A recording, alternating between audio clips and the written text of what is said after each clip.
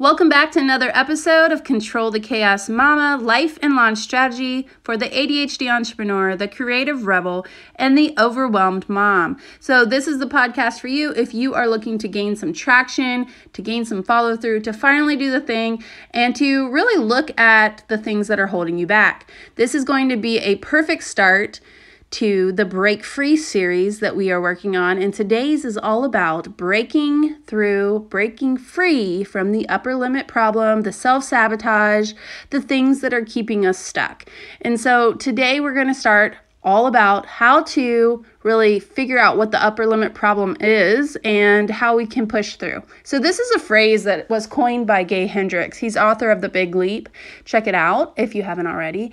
And he coins the upper limit problem as our tendency to cap our own positive energy due to an imaginary limit.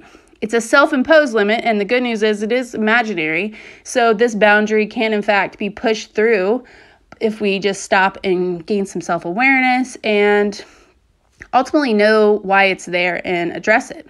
So that's how you can break through it. Self-awareness. You can alert yourself to what you are doing. So it's kind of like this big map. Think of the malls or maybe Kings Island. We live by Kings Island. And you go to the map to figure out like where you are. Like, you are here. You need to find out where you are so you can know how to get out of the maze, kind of, right? So this is going to help you to know what is keeping you stuck. So you must first know what the situation is, essentially where you are, before you know where you want to go. And think of this as that big you are here step. And that's such it sounds so easy, right? But that step, a lot of times we miss. So if you are trying to lose weight, that's the step where you are taking a picture, you're taking your measurements, you're finding out, how do you feel? How do I, where am I at now? Like, what are my numbers now? Like, what are my ways I feel? Like, how do I, maybe that's endurance. Like, you're trying to figure out how many of something you can do in a minute.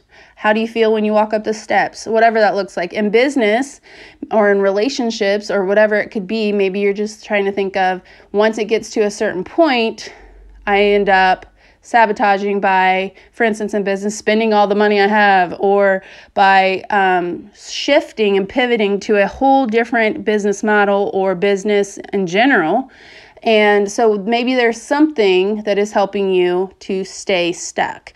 And so have you ever maybe wanted to develop a course or something, and then it can never be done? Like, you're going to be constantly working on it, to fine-tuning it. There's always something. Maybe in a relationship, this could look like you are, everything's going really well, and then all of a sudden you are getting real suspicious about, is he cheating? I don't know, like there's some sort of blow up that is going to happen to where you are finding maybe problems that aren't even there. And so the good news is you can push past this and break through this, and I think it is with words. And so after you build self-awareness, you can process the emotions that are self-sabotaging you and talk about your feelings. Now, if this sounds scary, write it in a journal or talk to a trusted friend. Key word there is trusted. Not everyone has really earned the right to weigh in on this, okay? So this is not something you go and dump in a Facebook group. It is a trusted friend or maybe even a professional to process the cost of the self-sabotage, to figure out and define your fears. And being vulnerable is scary, and doing a process called fear setting can help. If you've never heard of fear setting, it is adopted by Tim Ferriss, and it can help you to stop self-sabotaging and process your fears. And so this is especially helpful if you are having some fear-based paralysis. And this is an exercise where you can define, prevent, and repair your fears. And I think this really helps the mind chatter around the thing. So if you're asking yourself, what if? What if I up my prices and no one buys?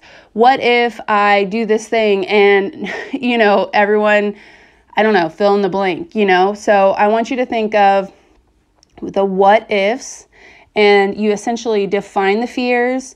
You figure out ways, okay, if this happened, how would I prevent that from happening? And then ultimately, if it does happen, how can I repair this? And so think of this as a chart with like a piece of paper divided into 3, and you are putting it out in the world and on paper to where you can get it out of your mind and in front of you. And the process itself was actually inspired by the Stoic philosopher Seneca the Younger, and you can find out more on Tim Ferriss's website. He actually also has a podcast, so go check it out. And it's all about self-sabotage. So we are working on breaking free in this Break Free series. So what in the world is self-sabotage? We have to know what it is we're trying to break free from in order to actually do it. So self-sabotage is when we actively or passively take steps to prevent ourselves from reaching certain goals.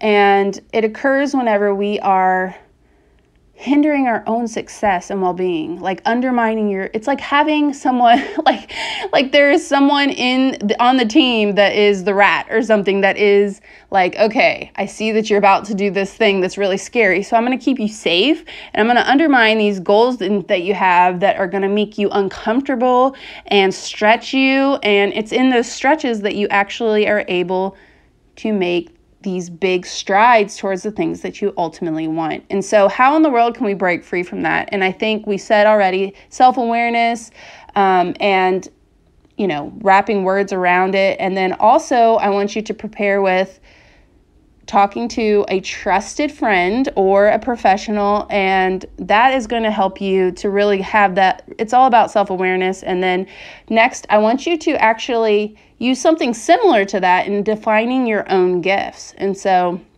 I think realizing that you are worthy, that you have these skills, that you can embrace the authority that is yours is going to be a huge thing that can help us. And so no more self-imposed limits. This can be seen, I think, for me in putting myself around like-minded people, whether that is a mastermind, whether that's doing some sort of course that has the accountability, or like something I'm going through with other people who also need help with this. And so this can help you to take action and to push through so that you don't stop, because it's accountability ultimately. And so I think that this inner thermostat, so to speak, that it tells us how much we love, how much success we can have, how much creativity that we can allow in our day is going to make it to where we can actually accept the reading. Do you know what I mean? And so it's almost like you keep turning on the heat or turning on the air whenever everything is fine, okay? Like the temperature's fine, chill out, go and rest in a hammock.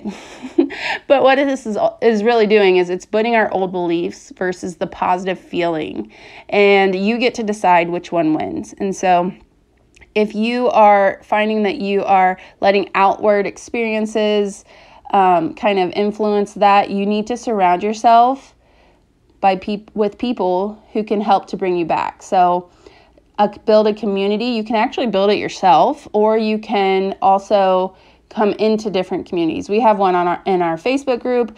I also have several in my Voxers. So I'll go and have a walk, and every single person has this. Like every single person, even the people that you see show up completely confident, and that you see them, not having any sort of they have an upper limiting problem. Every single person has this limit that they've put on themselves. There's a certain limit that they think they can charge. There's a certain limit that they think of success that's not greedy, or that's whatever it is. Everyone has it. And so I want you to give yourself permission to realize that, And so in order to break free from this, you need to kind of battle those old feelings with words, but also with relationships, and then also with getting comfortable with the uncomfortable. And that stretch is when you're going to grow. And I hope this is helpful for you, because I think that if you go back to some of the earlier episodes, I believe it was episode 53 is going to tell you more specific self-sabotaging behaviors that you can notice, because if you can become aware of them, then you'll know how to switch them over or to swap them with more healthy and really behaviors that are going to serve you better. And then if you catch yourself doing this, I will help you too. So come on over to Instagram at Control the Chaos Mama and tell me, because I can help you to kind of unpack that and we can work through it together. This is actually going to be a really big part of our Control the Chaos course that's coming out that is going to be all about confidence. It's going to be called Chaos to Confidence, and it's going to really make us work from the inside out to deal with a lot of the things that are keeping us stuck. And so a lot of us have told ourselves these different self-limiting stories, and it's time for the liberating truths to come out. Okay, if you are ready to jump onto that as well, shoot me an email at info@angelmcilhaney.com. I can't wait to hear from you guys. And of course, if you are hearing this podcast and you find something valuable, go ahead and take a screenshot, share it in your stories, tag me. I always share them too. And I love hearing what you're thinking of the show. And I just want to connect with you because I think that if I've learned anything through all the things that I've went through losing my mom, through having 4 kids ranging from 2 to 17, is that it takes people. People are what help you get through the hard stuff.